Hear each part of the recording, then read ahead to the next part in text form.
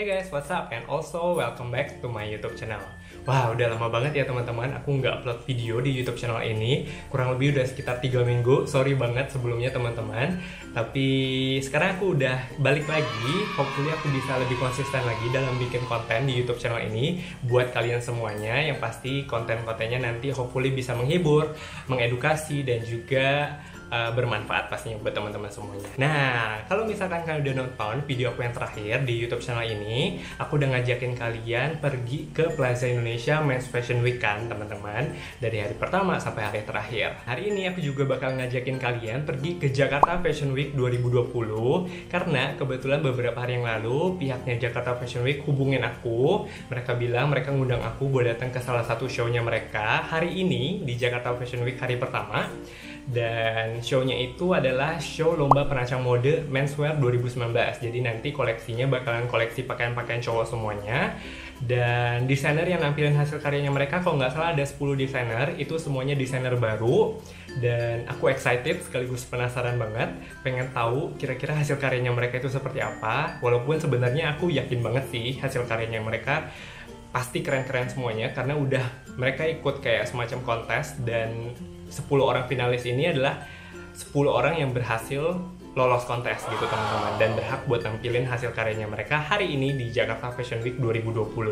Wah, aku bener-bener penasaran sih nanti bakalan kayak gimana, dan aku juga yakin kalian pastinya penasaran banget. So make sure buat nonton video ini sampai selesai dan jangan sampai di skip ya teman-teman. Dan seperti yang udah aku sampaikan di video-video aku sebelumnya, untuk Jakarta Fashion Week sendiri mereka lokasinya di Mall Senayan City. Ada beberapa show di dalam mall, ada beberapa show di fashion tent di sebelah mall. Mereka kayak bangun tent gitu. Dan nanti juga aku bakal pastinya ngasih lihat kalian di mana lokasi persisnya. So ya, sekarang aku udah selesai siap-siap karena show-nya hari ini kebetulan jam 4 sore sampai jam 5. Hopefully nanti acaranya nggak telat, dan sekarang udah kurang lebih sekitar jam 3. So ya, nanti kita ketemu lagi di Mall Senayan City, oke? Baru sampai di Senayan City, sekarang lagi on the way ke fashion tent-nya. Ini aku bakal kasih lihat kalian di sebelah mana.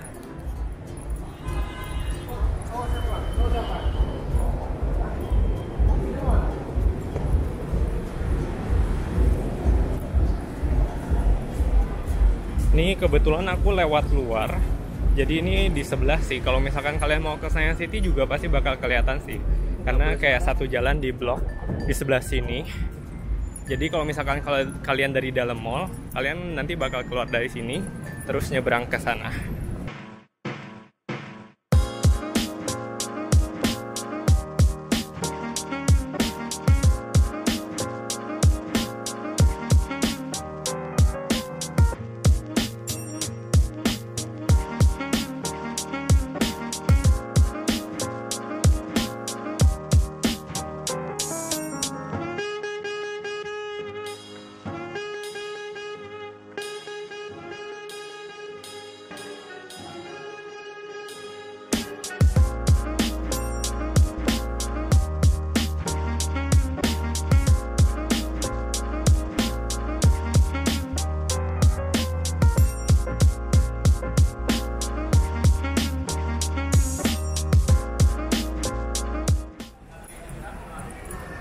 Tadi scan tiket dulu, barcode.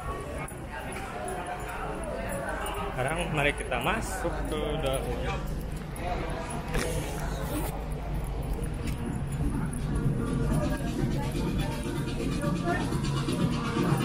On time banget. The power of understanding.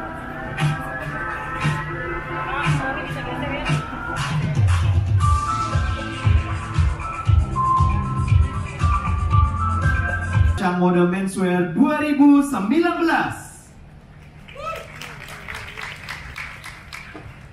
Sore ini kita bersama akan menyaksikan 10 finalis Lomba Perancang Mode Menswear 2019 yang terpilih dari 172 peserta dari seluruh Indonesia.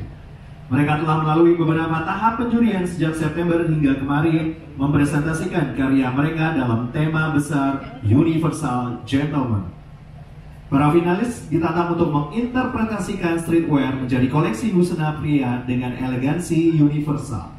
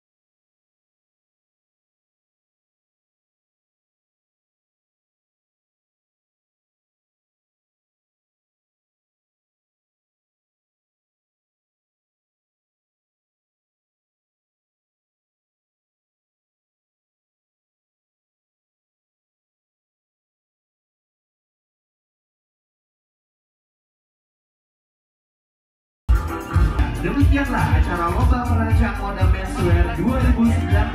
Sekali lagi, terima kasih kepada Instituto Barat Kuli, Lazada Indonesia, The Folio, Dewi, Pesona, Ran, dan pemenang pertama LPM Menswear 2017, Galuh Nurita. Show final Lomba Perancang Mode Menswear. Hey guys, so aku baru aja balik dari Mall of Nine City. Tadi abis acaranya aku langsung balik karena takut macet banget ya kan di Jakarta seperti biasa. Dan tadi aku udah ngajakin kalian juga buat datang ke show-nya Lomba Perancang Mode Menswear 2019. Gimana teman-teman? Seru? Hopefully bisa menghibur kalian, bisa menginspirasi kalian juga lewat hasil karya-karyanya mereka. Tadi juga seperti yang udah kalian lihat, ternyata fashion show ini juga sekaligus jadi final untuk menentuin siapa yang jadi juara tahun ini. Jadi tadi ada juara terfavorit, terus juga juara 1, 2, dan 3-nya juga diumumin tadi pas di akhir acara. Bener-bener keren banget menurut aku hasil karyanya mereka, nggak kalah dengan desainer-desainer yang udah terkenal. Thumbs up buat desainer muda yang tadi udah nampilin hasil karya kalian di Jakarta Fashion Week 2020. Dan hopefully melalui video ini juga aku bisa ngasih informasi lagi buat teman-teman yang mungkin pengen datang ke Jakarta Fashion Week tapi belum ada kesempatan. Hopefully kalian bisa datang ke sana soon, dan juga semoga menginspirasi juga buat teman-teman mungkin yang pengen jadi desainer. Hopefully kalian bisa semakin mengasah kemampuan kalian di bidang desain. Dan ya, mungkin aja suatu saat nanti aku bisa nonton hasil karya kalian di Jakarta Fashion Week atau Fashion Week yang lain. Oh ya, tadi juga waktu datang ke acara Fashion Week aku juga lupa nyampein buat teman-teman. Jadi biasanya kan kalau misalkan kita datang ke Fashion Week, kita dikasih kayak invitation dalam bentuk fisik gitu kan. Nah sekarang mungkin juga lagi tema-tema go green dan paperless, jadi semuanya invitationnya itu dibikin digital gitu teman-teman. Kalau biasanya ada juga yang di email atau kita bisa kayak request invitationnya di website Fashion Week dan juga macam-macam. Dan tadi itu kebetulan untuk di Jakarta Fashion Week aku kagum banget sih, tahun ini mereka bikin kayak semacam apps gitu. Di dalam appsnya kita bisa ngelihat schedule acara, desainer-desainer siapa aja yang bakal nampilin hasil karyanya mereka. Sekaligus kita juga bisa ngebooking seat. Jadi ini memudahkan juga buat teman-teman yang mungkin pengen datang ke Jakarta Fashion Week buat dapetin invitationnya. Kalian tinggal download aja apps-nya. Nanti di situ ada schedule. Terus kalau misalkan show yang kalian pengen nonton ada tulisannya seat available, ya udah kalian berarti bisa buat datang ke show-nya mereka gitu teman-teman. Keren banget Jakarta Fashion Week, kemajuan banget ini menurut aku. Itu aja teman-teman video aku hari ini. I hope you guys enjoy this video. Jangan lupa buat like video ini kalau kalian suka sama video ini. Please tulis komen gimana pendapat kalian tentang Jakarta Fashion Week tahun ini. Dan jangan lupa juga buat subscribe dan klik tombol loncengnya biar kalian dapat notif setiap kali aku upload video baru. So thank you for watching. I'll see you guys soon. Bye, have a nice day.